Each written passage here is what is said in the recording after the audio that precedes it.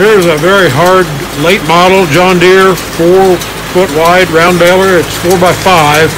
You can, of course, it's variable chamber, so you can make it a 4x4, 4x5, whichever, however high you want to make it or diameter you want to make it. Really exceptionally clean baler on the outside. You can see the paint is excellent. The belts are all real good. It's got the gathering wheels in the pickup. It's a standard pickup, and with those gathering wheels, it gives you a little better. It's not like a wide pickup, but it certainly helps. Inside the bale chamber here, right there on the left above that roller there, a little more rust than I like to see. But when you look up here, you see the paint's not even wore off some of the areas up there. I suspect somebody's left a bale sit in that longer than they should have, maybe, and it just rusted right there above that roller. That's right where a piece of a bale would sit.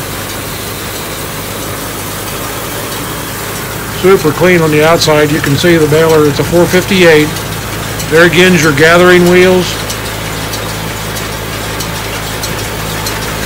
We've got that strap on there to hold those gathering wheels up. There's a bracket missing. We can make sure we show you that. Here's your twine arm. It's a hydraulically controlled twine arm. Moves across the bale, and then it comes to the home position here. These are real. This is a very base baler. It has a full bale alarm. Right here's the full bale alarm. That can either mount on your tractor or just stay on the baler. Here's your drives on the left-hand side, which is where most of your drives are at. These are nice, simple balers. Again, it's a 4x4, 4x5 John Deere. We're going to have this on our lot.